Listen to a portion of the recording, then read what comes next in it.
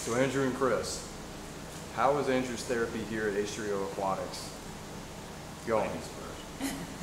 I think it's improved his core so much, and just the changes in physically stronger and then mentally stronger. It gives him, because he can't move his legs, it gives him the freedom to use the arms that he can use, and they're getting stronger all the time. So I mean, he's doing backstroke and butterfly and breaststroke, and and we're still working on his core, so that'll give him the ability to pull up and stuff like that. So I mean, it's amazing, the changes. I'm impressed. Yeah, I mean, when I started, I had no core, and now I have a core, and so that's good.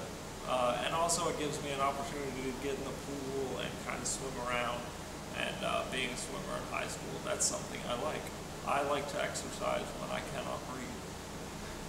Well, cool. We're glad it's going well for you. Thank Thanks. you.